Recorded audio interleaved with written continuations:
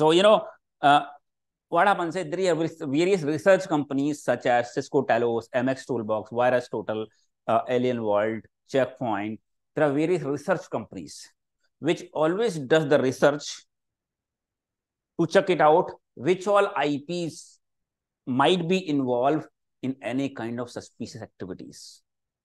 Means they check it out, they do the research on blacklisted IP address and then collect those IP address. Get a mind? So not only IP address, these research company do not collect only IP address, they collect all suspicious IP address, domain, email ID, hash value, etc., as well as URL, which might be involved in any kind of suspicious activities. Yes or no? Email ID might be involved in sending malware email, phishing email, spam email. Yes or no?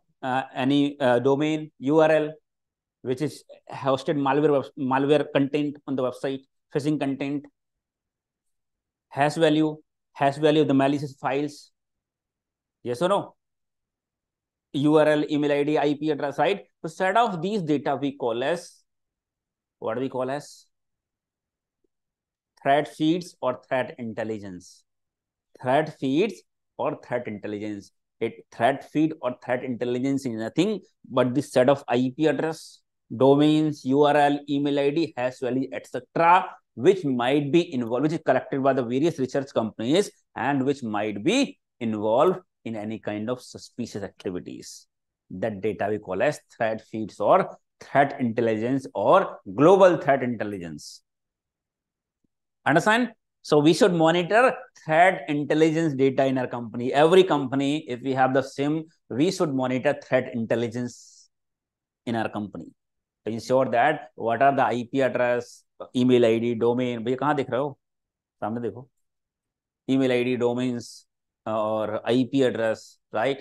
URLs involved in any kind of security. If we have any communication coming or going towards those data, we should get an alert, we should monitor it. Might be it's kind of compromise activities or attacking activities, isn't it? So we should collect those data. So these research companies, populate this data, and previously 5-6 years back, we used to download this data for free. But nowadays, you understand, everything is paid.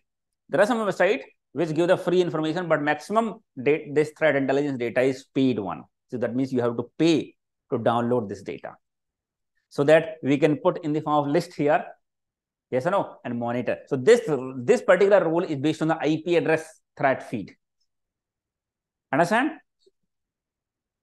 But we should monitor. So IP address communication we are monitoring here, inbound. Similarly, we can create for outbound also, or we can include inbound and outbound both under OR condition on the same role, under OR condition. Yes or no? Means successful connection from or towards blacklisted IP. Successful connection from or towards blacklisted IP. That means if my internal system is connecting outside to any of these threat feed data or suspicious IP, we should get an alert, or any connection coming in toward this particular set of IP address, we should get an alert, right? So we are using IP-based threat intelligence data, IP-based. Yes or no? Similarly, rule we can create for email also, for URL also based on the proxy logs, hash value also based on antivirus logs. Get it mind? So this kind of data is called as threat intelligence. Threat intelligence, threat feed is not a confirmed data. Means it's a probable data, not confirmed. The list of IP address which was showing as blacklisted, it is not 100% confirmed that those IP are 100% involved in malicious activities. It's the probable data based on the research. For example, you received an email. 100 people have received an email, right, from one of the email, and out of that, 10 people have reported this particular email IDs looks phishing. This particular email looks phishing. For example, you get an email on Gmail, right? You have the option report phishing, phishing option, report spam option in the Gmail you have. If multiple people report that particular mail spam, it will start flagging as spam. And research company will also get the data from the Gmail, and Gmail will tell that, Google will tell that it's the spam email ID. So there are various ways to do the research and collect those data.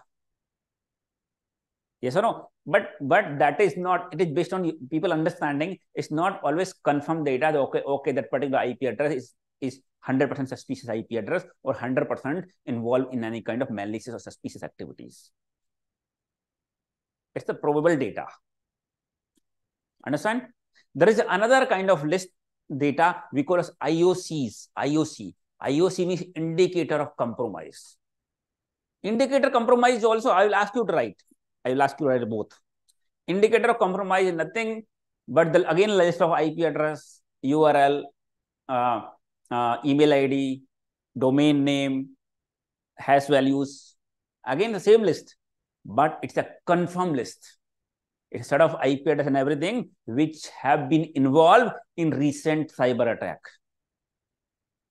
Get it mind? That we call as IOC. Some attack happened in recent companies. We'll collect those data. What email they have used to send a phishing email, so that system has been compromised. What IP address they have used, or what is the file has.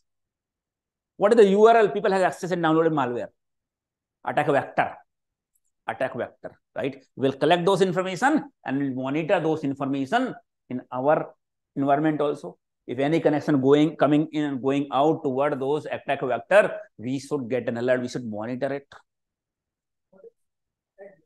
Attack vector means IP address which is involved, IP address or IP address, email ID, or we call attack vector. Right? So we should monitor in our environment also. Yes or no? So these IOCs we collect from various news community updates sites, from where you got the attack information, right? There you may see that they have also mentioned what is the IP address from which IP attack has come, or the malware email has been delivered from using which email ID. Might be possible that attacker may try to our company also. Yes or no? So we can monitor those data, any incoming or outbound, inbound or outbound traffic from or towards those threat vector, that IOCs. We should get an alert. Yes or no? So what happens is this IOC based rule we create, right? And whenever there is an attack, major attack, we run those rules in the historical logs. After adding the threat intelligence data on the rule, what happens is we'll create a list and we'll keep adding those data on the list. And then we'll run those rules on the historical logs, because just now we have added the IP address. Maybe yesterday or before we had some connection, but since we have not added on the list on the rule, alert did not trigger. So we run this rule after adding those data. We run those rules in the historical logs to check if any matches are found. Understand? So threat intelligence means, which is also called as threat feed, right? It's a probable list of data, while IOC is a confirmed list which have been used in any recent cyber attack. Yes or no? So this rule is based on threat feed. Similar rule you can create based on the IOC also. Understand? Let's write what is threat intelligence. What is threat intelligence? What is threat intelligence?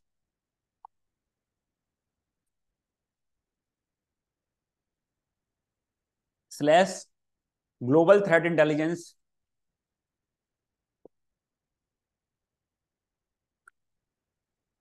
slash threat feed slash threat feed threat feed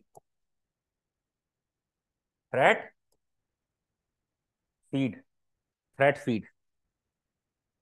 Okay, threat feed.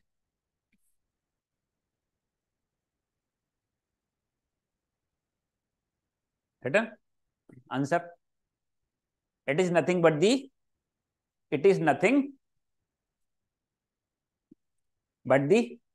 set of IP address,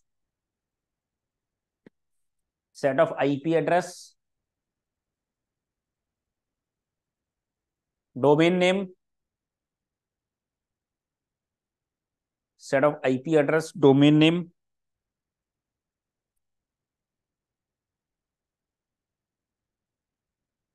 URL,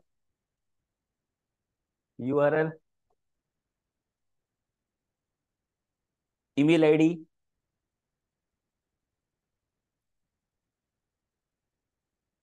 hash value, hash values, etc., etc.,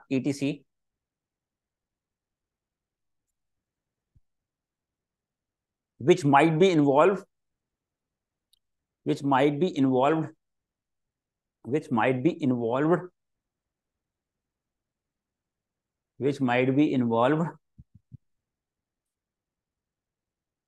in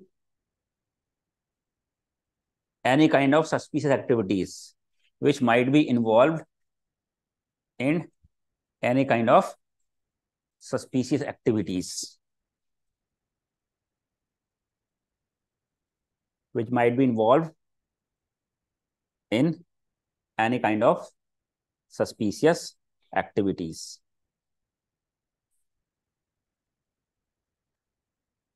Understand? Now, from where we collect this information, right? So, this data is being collected, in next paragraph you write, there are various research companies,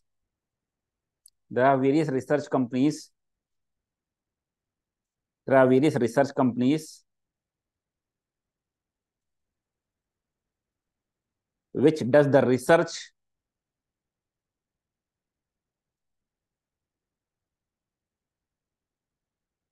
in collecting this data, in collecting threat intelligence data,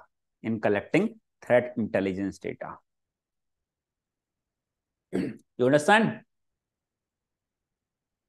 Yes or no? Yes, sir. Yes, sir. Understand, right? So threat intelligence data is a probable list, not confirmed list, right?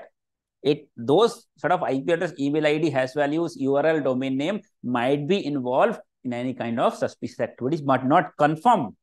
That's the reason whenever alert trigger, right, it's not a high severity because it's not a confirmed list. We have to again recheck with various sites and check which company and country it belongs to, right? Again, reputation we have to check.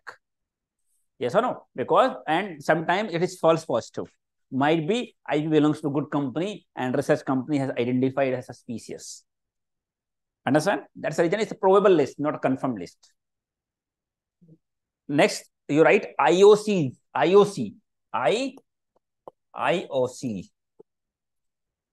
IOCs, because it's a list, right? That's the reason S, because it's a list. IOCs, because it's a list. So I'm using IOCs.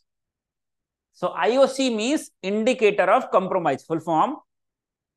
So IOC stand for indicator of compromise. Indicator.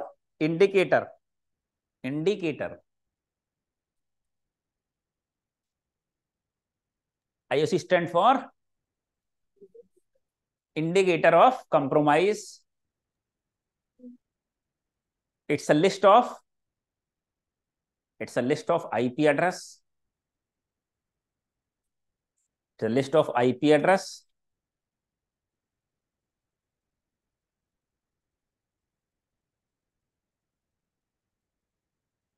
It's a list of IP address.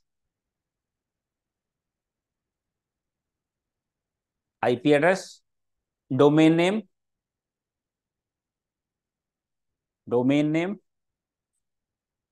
URL, email ID, hash values, etc.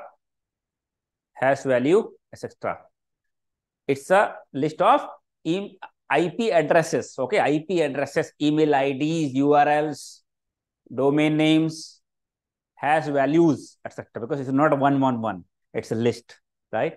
So you have to add as, etc.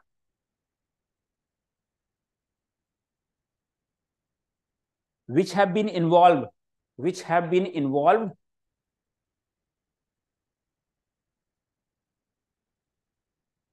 in recent cyber attacks.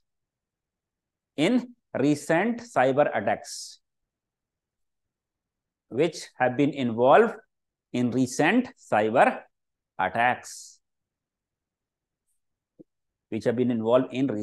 attacks. Understand, right? You have written which have been involved in recent cyber attack. That means confirm list. Yes or no? Interview sometimes ask, how do you monitor threat intelligence in your company? How do you monitor IOC in your company? What is IOC? What is threat intelligence? What is threat feed? What is GT global threat intelligence? GTI. What is GTI? Same threat feed only, right? GTI means global threat intelligence. GTI means global threat intelligence. Threat intelligence, global threat intelligence, threat feed, all are same only, but different word, right? So it's a probable list, while IOC the confirmed list, which have been involved in any kind of recent cyber attacks. Understand? So this particular rule is based on the threat feed we are creating. Yes or no? Yes. Threat feed, and threat feed, what is the based on the IP address? This rule is based on the IP address we are creating, right? So